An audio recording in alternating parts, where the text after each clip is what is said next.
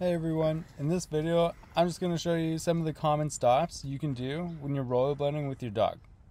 So I'm on a hill here, and the first stop I recommend is the classic grinding your wheels.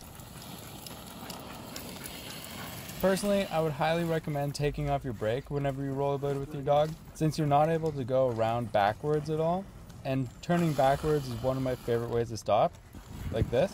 It's a very effective way to stop, and it allows you to have a lot more variability when you're out on the road. It seems challenging, but it's actually quite easy when you hold on to the leash.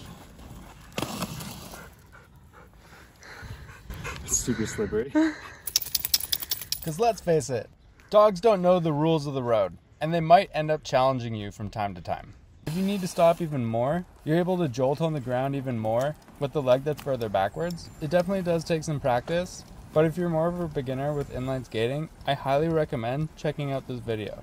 I'll put it up on the screen right now, and I'll also leave it at the end of this video as a little end screen for you. But yeah, essentially the two ways I recommend you stop is by dragging your wheels and by doing little 360 circles, while also holding on to the leash. Holding on to the leash allows you to shift your momentum easily while holding on to something similar to like holding onto a rail. Holding on to the leash as you do these is super helpful. I highly recommend you check out this how to rollerblade with your dog video. I put a ton of time into this, and I think it'll really help you.